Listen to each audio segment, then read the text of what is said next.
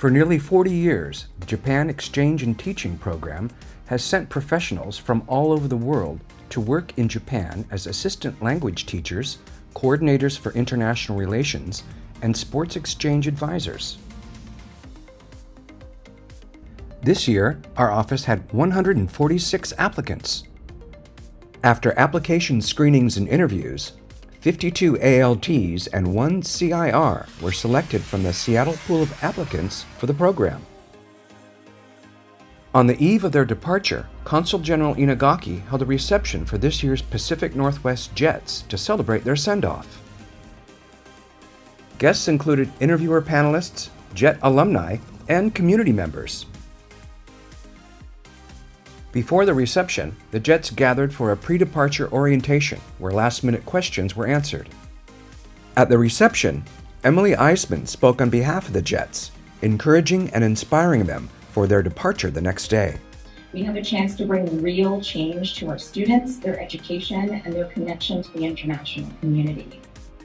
We wanted to give the group a last bite of America, so we served hamburgers from a local restaurant, Little Woody's.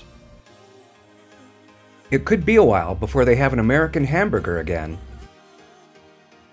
During the reception, we got a chance to ask a few departing Jets to share their thoughts on their upcoming venture.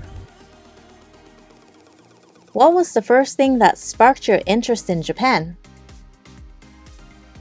I was a sophomore in high school, and I was lucky enough to have a 2-week-long study abroad program. It would probably be from my dad. He was in the Navy and he was stationed in Japan. Actually, I was born in Japan, though I don't remember it. My parents were English teachers. They lived there for about 5 years. What's your favorite Japanese food? You know, I kind of like fast food, so I appreciate katsu. Ramen is my favorite. I think a nice beer and ramen combo. How did you feel when you were accepted to the JET program? I messaged everyone I knew, announcing my good news. And I haven't looked back since. Really excited. Preemptively missing my cat already.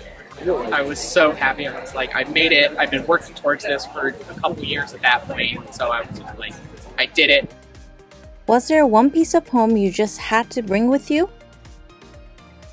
I have a little photo book of myself and my family, myself when I was very little and my grandparents who passed away about a decade ago. And they were always supportive of my studies and of traveling, and I couldn't be here without them, so I'm bringing them with me. I brought my guitar. I can't go anywhere without it. I had to bring my complete poems of Yeats. This was my slice of home. Good luck to the 2023 Jets! Want to start your own JET adventure? Learn how to apply at the JET Program USA website.